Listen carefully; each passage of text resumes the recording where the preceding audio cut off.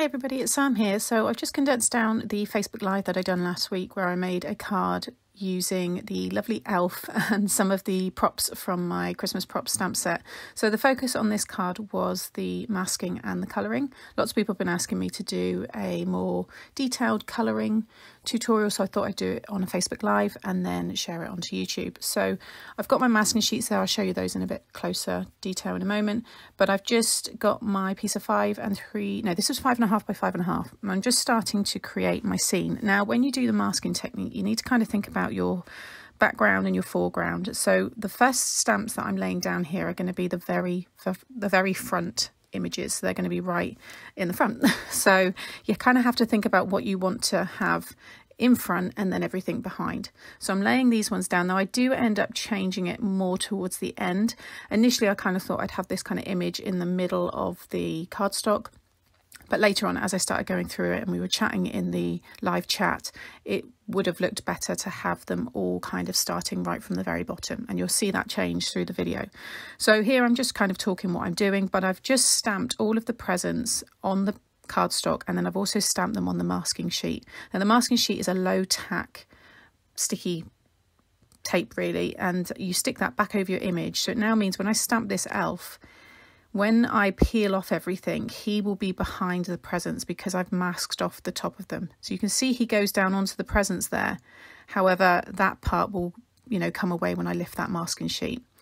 Now I want to mask off the elf because I want to build up loads of presents behind him. So I've stamped it again on the masking sheet, and you want to cut right up to the black line. So yes, it is a bit of fussy cutting. You could run this through your scan and cut and just set your outline to 0 so it cuts right on the black line. So I'm just spending a bit of time cutting that out, and I do speed it up now. You don't want to sit and watch me do that for too long. Now the good thing about the masking sheets as well is you can keep these. So they do come with a release paper, so you can just put it back on that, or you can actually stick them onto your stamp acetate, that the stamps all come in. So, which I just briefly showed there. So don't get rid of these. It's actually something nice to keep so that when you want to do it again, it's not going to take you as long. So I'm just laying down that masking sheet right over that stamped image, so that's now all protected. And this is what a lot of people do when they want to create a background as well, so you can ink the background, which you'll see me do shortly. Now I also want to have these naughty and nice little signs, and again I want the presents to be behind that, so you always have to kind of think ahead. Start off simple. I would say I've gone quite complex with this and I've added a lot to this card, but if you just want to do some simple masking, just have maybe a couple of stamped images and go from there. So I've laid that down. I've also stamped them again on the masking sheet. So I'm just peeling off the backing there and just sticking that over the top. You can get these, most companies sell these masking sheets as well. Stick to Anything, Crafter's Companion, Hunkydory and more. So now I've got that laid down. You'll see I've stamped 2 other presents, and then I've thought I need to mask them. So I think I probably ended up stamping maybe 20 of the presents, but they are easy to cut out. And I know I definitely want to do this card again, and it would look great for birthdays because those presents, it doesn't matter how you colour them. So I will definitely use this again for a birthday card. So every time I'm kind of stamping, I'm then masking so that I can then stamp over the top of that one again. So you'll see there I've just laid that one down, and then I'm just going to pop a masking sheet over another one so I can lay another stamp over the top. And you just keep going from there. Like I said, I went quite over the top with this. I wanted it to be really, really full. And the final card, I'm thoroughly pleased with it. And I actually just don't end up giving it. Well, at the moment, I don't want to give it away. And lots of people understood that as well. They said, no, I can understand why you don't want to give that to somebody. But I probably will. So coming to the end of the stamping and the masking, but I figured I just want to add a few more bits and pieces in. So I've masked all of that off, and this is now when I started to think it looks like it's just floating. It needs to be kind of landed. It needs to be, coming from the bottom there. So I'm laying some more down here now, rather than cutting more masks, because it's literally just that little side there. You can see you can just use a piece of copy paper.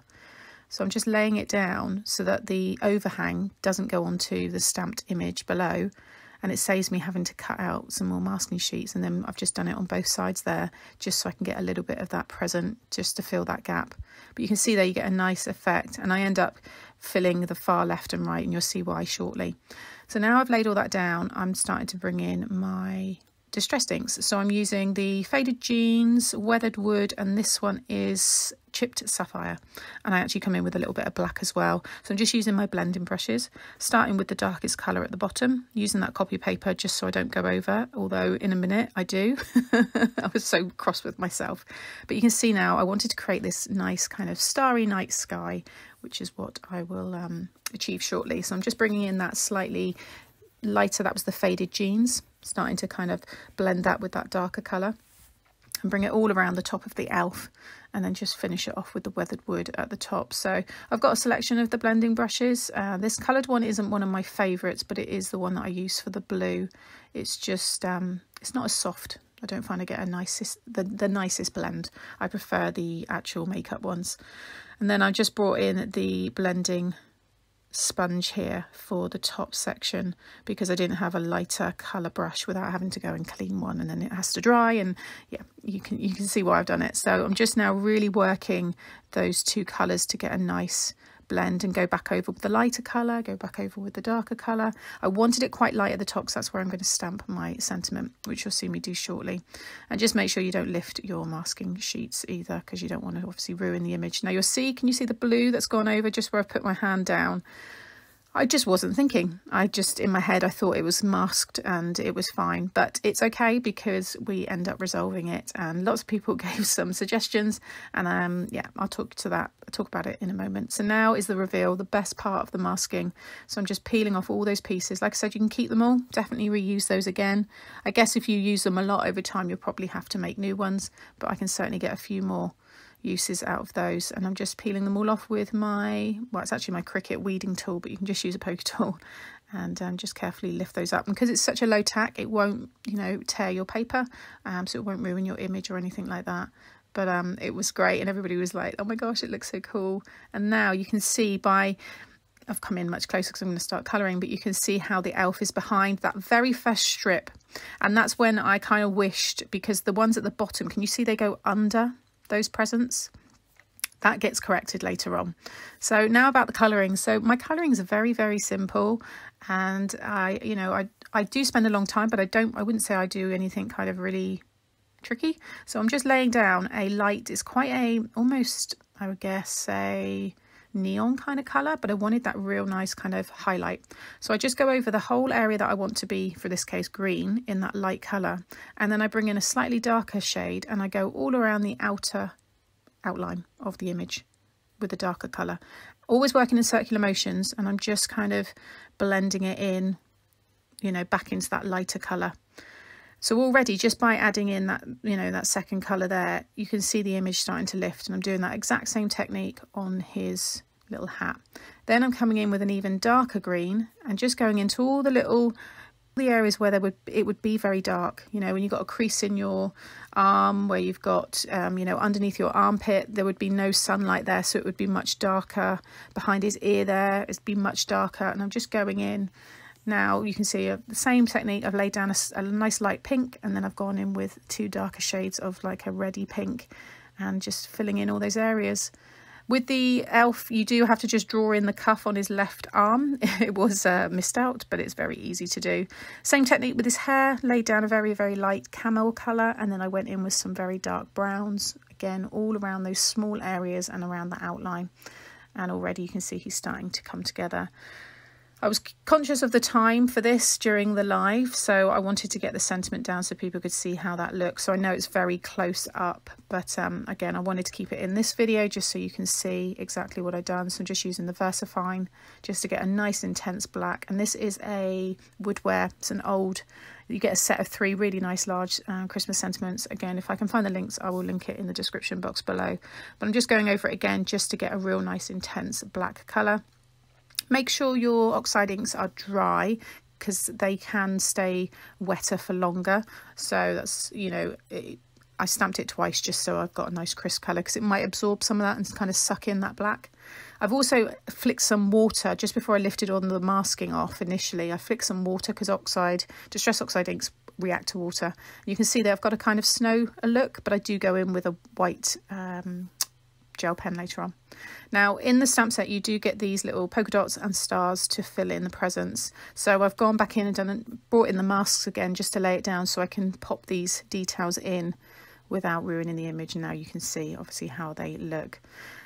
Now I'm just going to colour everything. I'm going to put it on much higher speed and I'm going to put some music on in a minute, but it's just that same process of laying down a light colour all over the area and then go around the outer sides with a darker shade. So I'm just going to leave you now to watch me colour in the rest of these presents.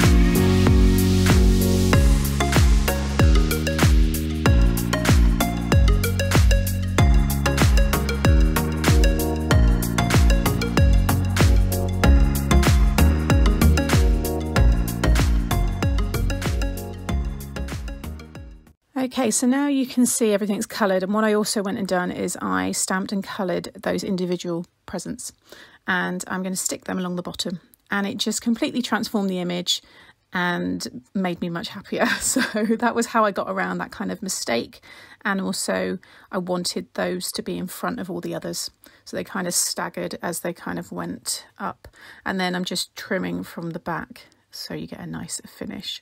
Then I just coloured his face. I used the Black Widow spiders to colour everything, but I didn't feel I had the right kind of skinned colours, so I've used my Arteza, and it was the Peaches and Creams. You'll see that pencil there is slightly different, and then I just used a tan colour from the Black Widow just to give him a little bit of colour. And then I've just brought in my black pen here just to create some little kind of poles for the signs, and I had a little bit of a bleed around his face, but I just rubbed that out with my eraser, popped it onto some silver card and a 6x6 card blank, so it's got a nice silver frame. And then here I'm just using my Sakura Jelly Roll, and it's the Jelly Pen, sorry, and it's the white, and you can see how nice it looks to give that snowy effect. I also added some glossy accents onto his eyes, but overall, I think this card looks fantastic. Really, really pleased with it. Like I said, I think I'm going to keep it for a while. I may give it away, I don't know. So thank you for watching. I'll also link a couple of other colouring tutorials now, so you can have a look at those if you'd like. And I'll be back very soon with another video. Take care. Bye.